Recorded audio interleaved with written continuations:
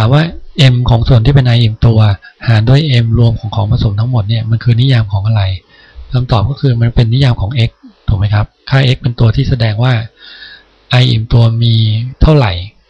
ในของผสมนะครับทีนี้แล้ว mf หารด้วย mg ล่ะmf หารด้วย m รวมล่ะ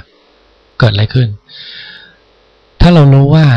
x สูงสุดเป็น1ก็คือ i อิ่มตัวสูงสุดเนี่ยเป็น1นะครับถ้ามันมี i อิ่มตัวอยู่แค่ x ถามว่าที่เหลือเป็นอะไรครับที่เหลือมันก็ต้องเป็นของเหลวถูกไหมครับของเหลวก็จะมี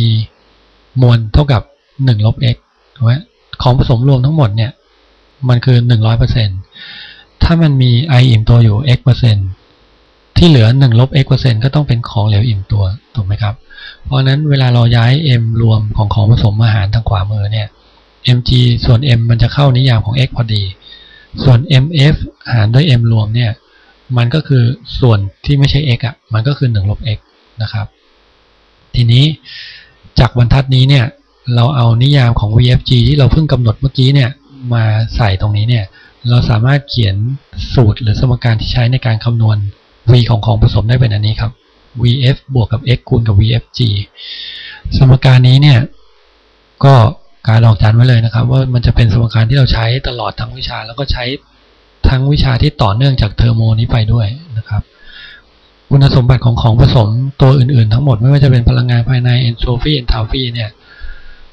เวลาเราหาเนี่ยเราก็จะหาด้วยสูตรทำนองนี้ทั้งหมดนะครับ vf บวก x vfg นะครับก็สำหรับเนื้อหาในส่วนที่เป็นทฤษฎีของบทที่3เนี่ยผมจะบรรยายอยู่เท่านี้นะครับแล้วก็ส่วนถัดไปเนี่ยเดี๋ยวเราจะเริ่มอธิบายโดยใช้ตัวอย่างนี่เป็นตัวอธิบายเพราะว่าในเรื่องการวิเคราะห์คุณสมบัติของสารบริสุทธิ์เนี่ยมันมีอะไรที่ต้องอธิบายแล้วก็มีวิธีการวิเคราะห์หรือว่าลูกเล่นในการวิเคราะห์เนี่ยที่ท่านต้องทราบอยู่อีกพอสมควรก็จะอธิบายด้วยตัวอย่างในการบรรยายในส่วนถัดไป